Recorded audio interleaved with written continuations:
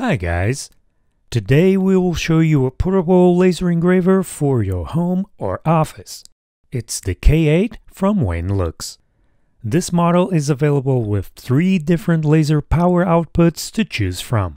We will test the most powerful of the 3, which is equipped with a 10-watt laser head. You want to know more? Then stay tuned!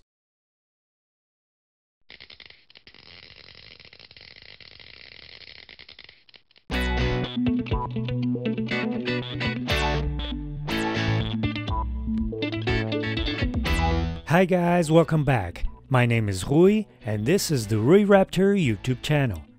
If you want to help us out, you can by giving this video a like and subscribe to the channel.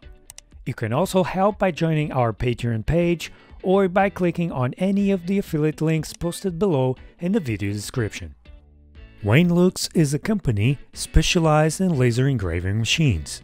They have several different machines, and in this video we will test one of the K series. The K series has 3 different models: the K8, the K6 and the K10. The one we have is the most complete of this series, the K8. This model is available with 3 different laser heads, a 2.5 watts, a 5 watts and a 10 watts.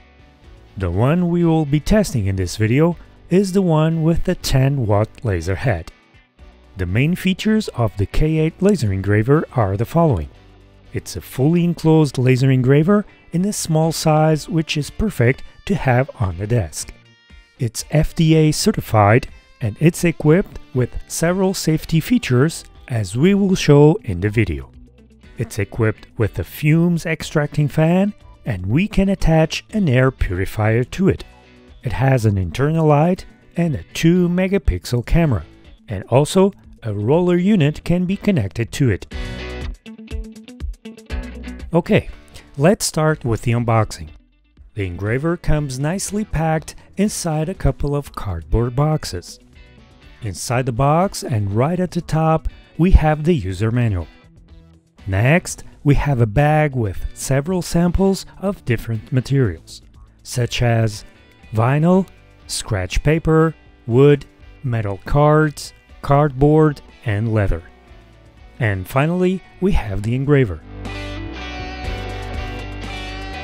Inside, there are a couple of boxes, and one of them is the power supply.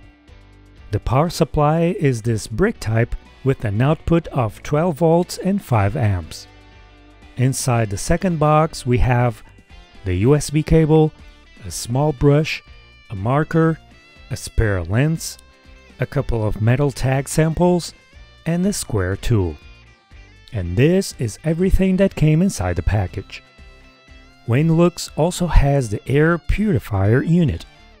This unit will help to extract and absorb the smoke and smell from the engraver.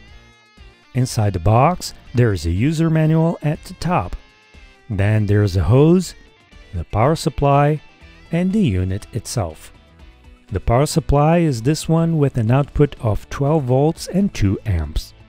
And this is everything that came inside the package. This is the laser engraver. As we mentioned, is a fully enclosed machine and can easily fit on any desk since it measures only 270 by 270 millimeters and 295 millimeters in height. At the front is one of the 2 access doors, and under it is a dust tray. At the corner is the on and off switch, indicator light, and repeat button. At the side is the knob to raise or lower the engraving bed, and an opening for an air purifier. At the back is the second access door, and at the other corner is the USB Type-C connector and the power connector. At the front we have the access to the dust tray, and to remove it we just need to pull it out. Hidden inside is a USB connector. This is where the roller unit needs to be connected if you have one. The bed is this cut-out metal plate, which is nice for cutting. The workable area is 130 by 130, and the Z adjustment can reach up to 100 millimeters. There is, however, a 3 kg weight limit that you can load on the engraving platform. At the top is a light strip to illuminate the working area. On the laser is a probe to adjust the laser focus distance. The X and Y axis move on small wheels. At the very top is a 2 megapixel camera pointing directly down. The Z moves on linear rods, and the height of the bed is adjusted with the knob at the side.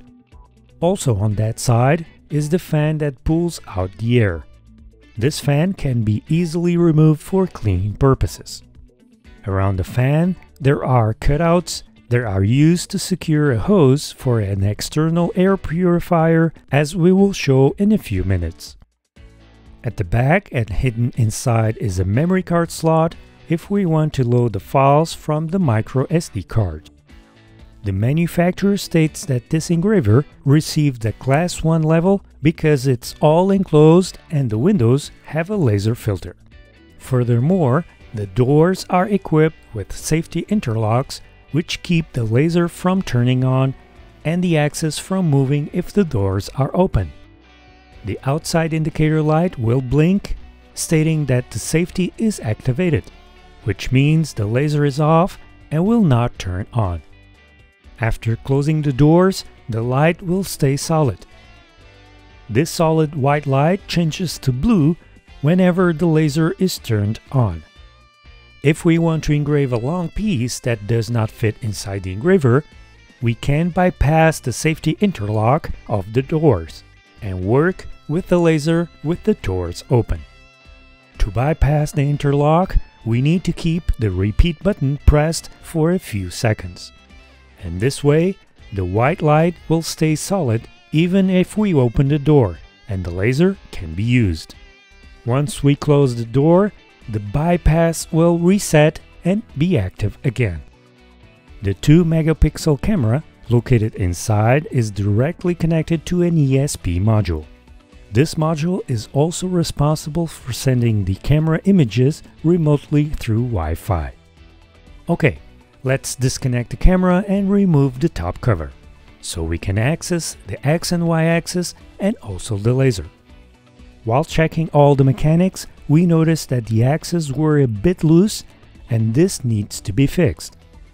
To fix this, we need to adjust the eccentric nuts located on each axis. By turning these eccentric nuts, the wheel's grip will increase or decrease.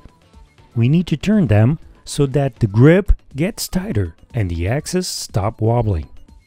If you want to know more about how this works and how to correctly adjust the eccentric nuts, please check our other video about this topic.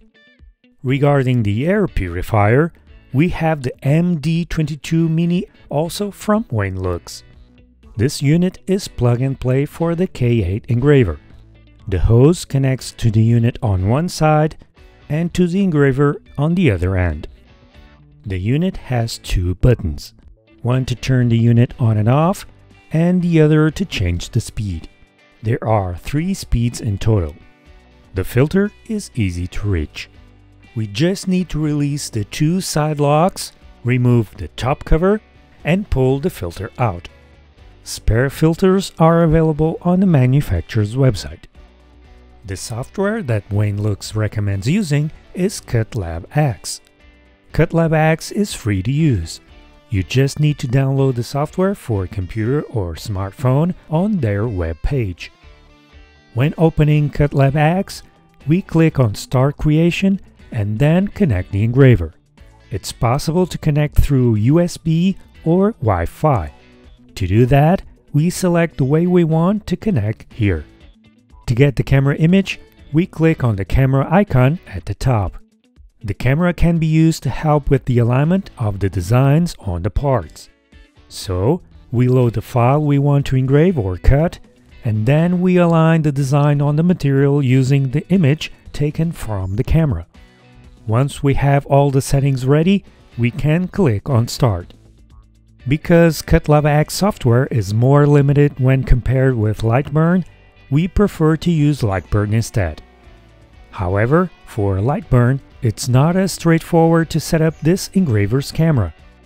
we need to create a local web page to capture the camera's image, install additional software to create a virtual camera broadcast, etc. Luckily, there are a few pages online that explain and help to set up the camera. We will leave the link on the description if you want to check. Okay, so let's start testing the engraver. As we mentioned before, we will use the Lightburn software and connect the computer to the engraver with the USB cable option. To adjust the laser height, we first move the laser head over the sample and lower the probe. Then we adjust the height with the knob at the side until the probe tip is touching the sample. Then we lift the probe and that's it. We tested several different materials such as vinyl, leather, and felt. One of the things that was included was this L-shaped piece. This is a square tool to help align the pieces on the working platform. We also tested with several types of wood and with different thicknesses. We also engraved on this brush, and we tested cutting a 10mm thick wood. We also tested engraving on metal pieces and also on thin metal cards. And finally, tested with cork and also engraving on stone. And here are the results of all the tests we have done. This is the test with the vinyl. For this one, we only tested cutting and it was done without any issues. This is the test with the leather. No issues whatsoever. The engraving is well defined and the cut was done without any effort. Cutting felt is just a matter of getting the laser power and speed just right, so that it can cut the material without melting the surroundings of the cutting path.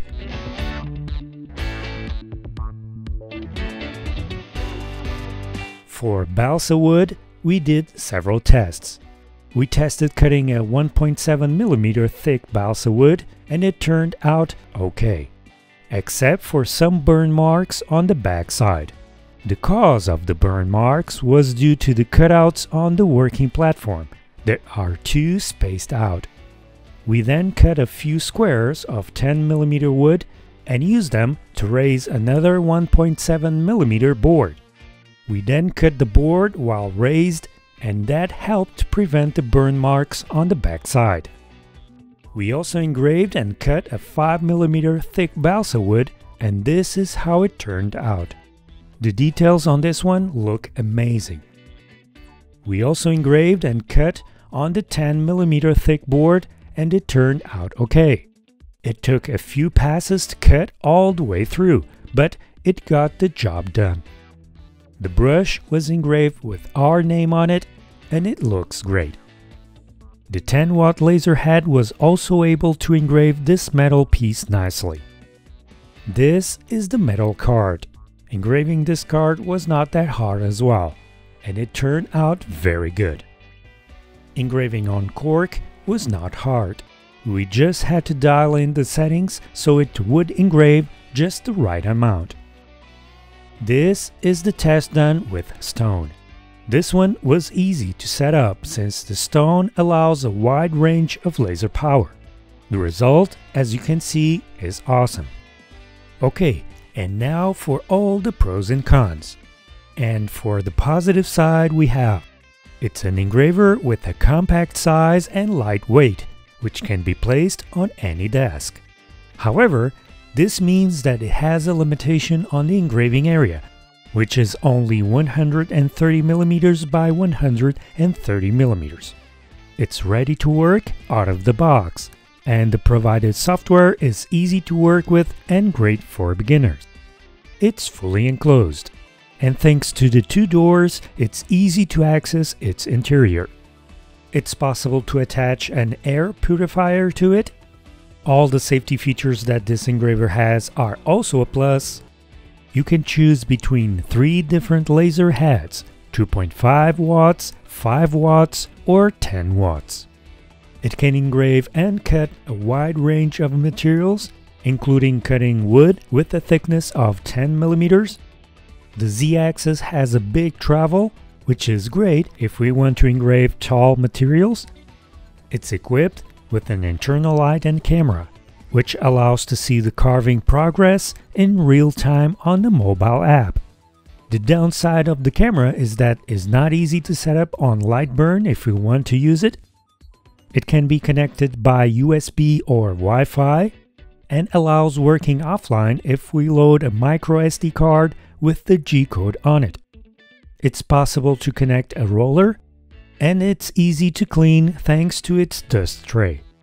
The filters from the air purifier are super easy to replace. However, the price for each filter is too high in our opinion. Also on the negative side, we have the working platform cutouts that should be bigger to avoid burning marks when cutting some materials. And the fact that we cannot use any external air assist. So, in conclusion, this is a very nice engraver to have at home or at the office to cut and engrave small things. The 10-watt laser head is powerful enough to cut through thick wood and engrave metallic materials. The air purifier unit is also a plus to have together with this engraver.